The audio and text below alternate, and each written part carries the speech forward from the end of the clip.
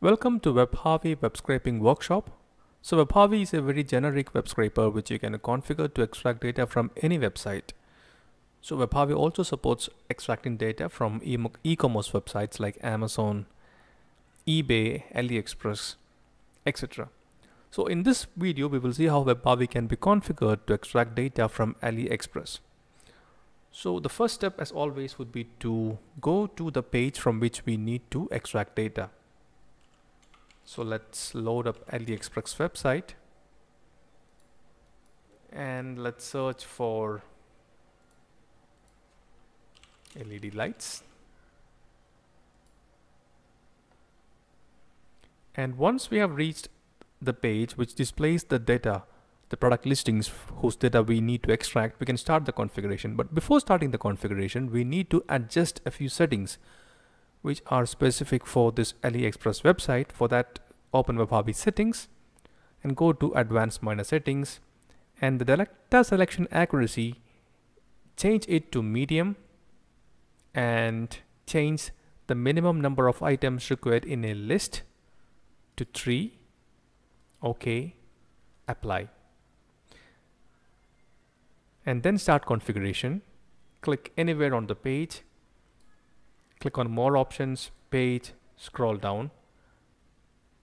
Because this specific page loads product contents as you scroll down.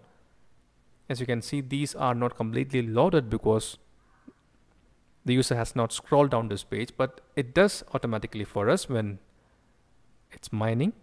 So right now we can straight away configure the next page so that WebHarvey knows how to scrape data automatically from multiple pages. Click on the next page link and set it as the next page link. Now we can go back up to the first product and start selecting the data. So let's start by selecting the product name. Let's call it item. No. We can continue with selecting the price. We can also scrape the thumbnail image.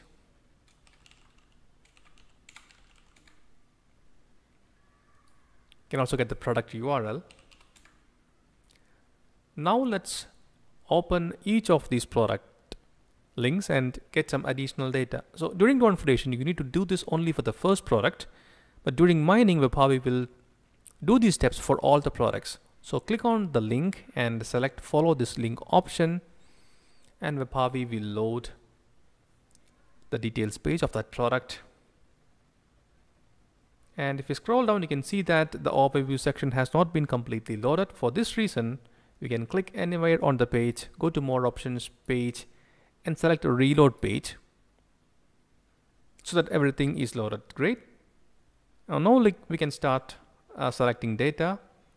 So let's start by the minimum orders.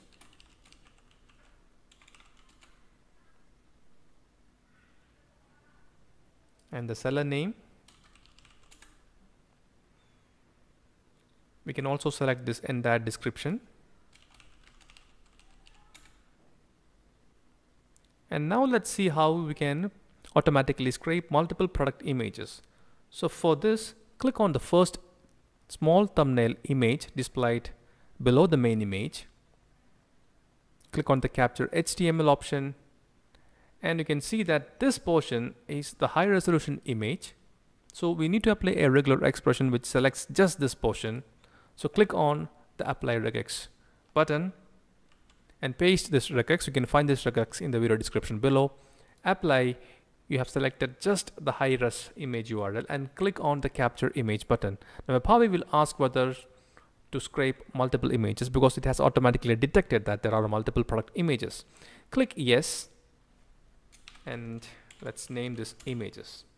So now let's stop configuration and start mining. If you hit cancel, image URLs will be scraped instead of saving images. And WebHarvey will now load the exact same page and select and scrape the data which we selected. It will also follow each product link to get additional data.